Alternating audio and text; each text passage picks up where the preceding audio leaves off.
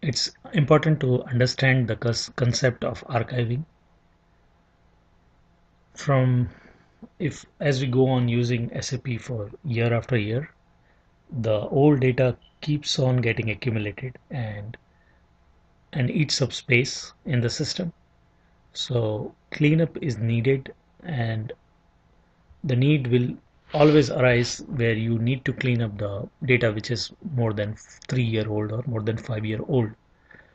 Take it offline in another archiving system and keep it there so that if a need arises, it can be used and it can be fetched from the archived servers.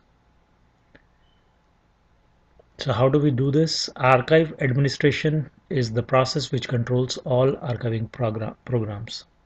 Read, write, delete, and restore. These are the four key processes in archiving. And SARA is the main transaction for archive management. So first thing that you do is whatever data you want to move from the existing production server to the archived server, you will need to create archive files. That's the right process. Second, the objects which have been archived, you need to clean them up from the existing production system. That's delete. Then you also need to read archived objects and review them. So that's read, process, and restore. If a need arises where your production system needs the archived data back, then restoration process is used. That's transaction SARA, and let's look at the actual transaction in the system.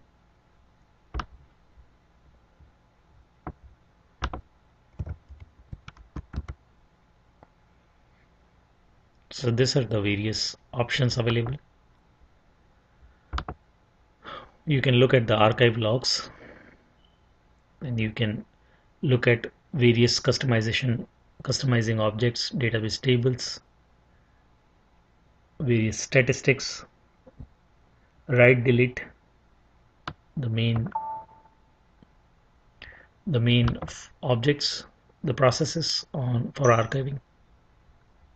So what do you want to archive is the first question. What tables you want to archive? You select the particular object,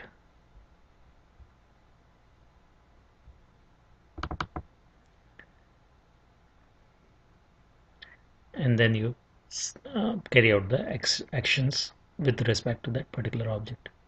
So before we start the archiving process, there is a lot of due diligence, a lot of analysis which is carried out to identify which are the objects which take up the most space, which are the tables which eat up the most space. So you have to identify those critical tables which need to be cleaned up from time to time, and you also need to understand the retention policy of the organization. So if the organization requires last 3 years data to be available online, then you will at least have to go beyond 3 years um, to start archiving.